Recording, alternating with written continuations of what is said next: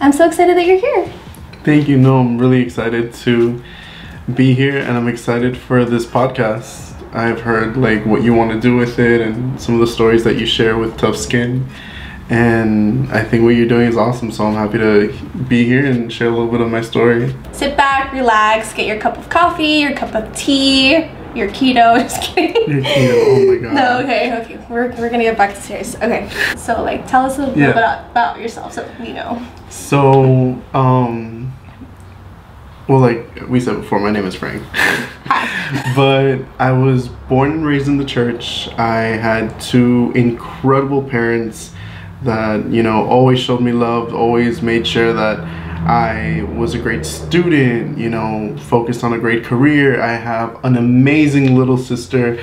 I was always surrounded by incredible friends and pastors around me, and, you know, all these special, wonderful, incredible men and women of God.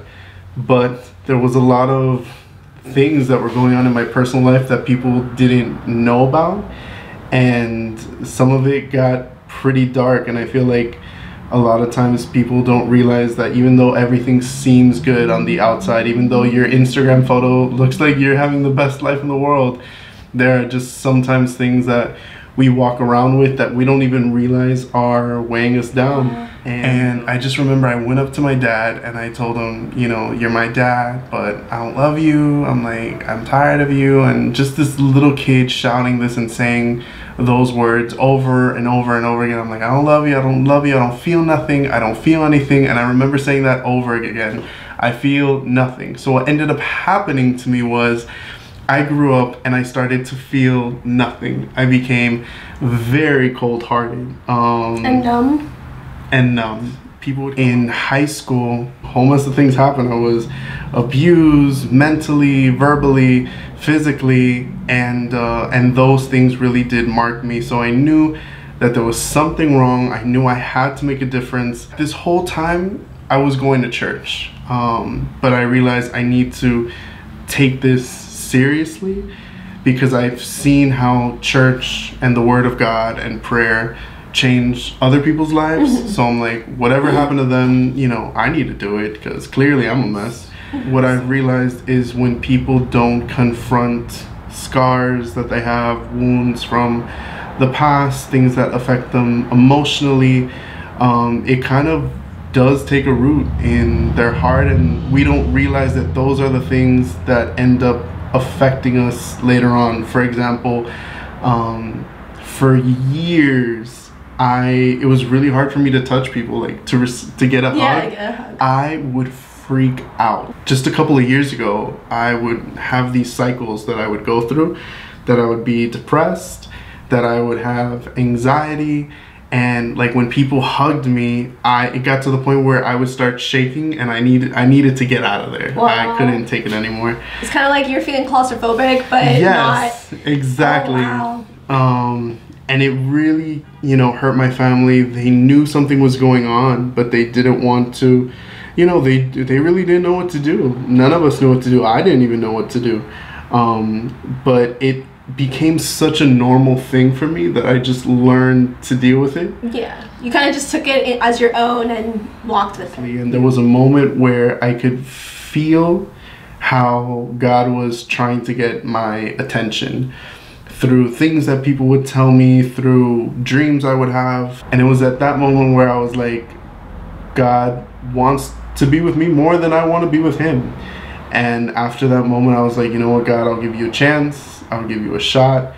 And after that, everything changed. And I'll never forget, there was this one little simple prayer that I did. And it was specific words that I said that I'll tell you guys what it was. It was basically me saying, you know, God, with your loving hand, go in the deepest parts of my heart, in my memory, in the doors that I closed years ago, memories that I never wanted to look back at, things that I never wanted to confront.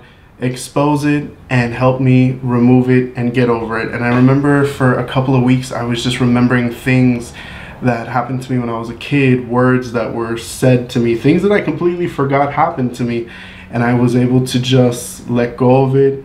I was able to forgive my dad. I sat down with him. I spoke to him about everything that happened, you know, and it was tough, but I couldn't do it myself. I knew that I had God with me, and at the end of the day, no one is perfect, and I don't think God expects us to be perfect. Yeah. All he really expects is for us to just know what our flaws are and to depend on him for those things. And that's what I did in order for me to forgive, in order for me to get over anxiety and depression and things with my dad, things with my friends. I had awful relationships with my friends. Poor James. James, if you're listening to this, shout out to you. I tried to cut him off like 4 times. Wow. Just because I was like, this person loves me too much and this is weird, and I would like try to sabotage my friendships. And what I'm trying to say is I could not have done these things without learning to really lean on and depend on God. If you know someone that you know also is going through something, but you don't really know what's going on, you don't really know what to do, it's okay to not know what to do. It's okay to not have the answers, because you're not God, first of all. True. But just pray for them and actually be there for them. I understand that prayer is a wonderful, powerful thing that we have. But besides sometimes praying, what someone needs sometimes is someone there, someone just to reach out to them and give them a hug or a text. Hey, I'm thinking about you. I love you. My friends. Oh, it was Albert. Hey, if you're listening, Mr. War. Mr. War, bang, he's bang. also been on her channel, but he texted me randomly one day and he's like, hey bro, I love you, how are you? And I texted him, what do you want? And he's like, what do you mean, what do I want? Just want to tell you I love you. And I'm like, love me back. and I'm like, oh. I texted him, I'm like, no one texts me, you know, that just to say just it. because Everybody wants something. Yeah. And he told me, no, I just love you and I want to say hi, how are you? And that's when I was like, Frank, there's still things that you need to work on. And which goes to something else that I wanted to say, which is that even though, you know, maybe you got over something once and maybe you overcame a battle in your mind or whatever once, that doesn't mean that, you know, a thought or something that someone will say won't affect you later on down the road. It's just important to know how to handle these things, how to carry yourself, and more than anything, how to pursue a relationship with God, which is, I think, something else that I feel a lot of people lack, which is perseverance. Yeah. You know, we all give up easily. We all look for the easy way out, but 1, 2, 3, step by step. Yeah, the 5 steps to overcome. And no, sometimes it's just a process we need to go through. Because many times in our lives we just have so much baggage and things that we carry, but in reality we just need to like let go and let God.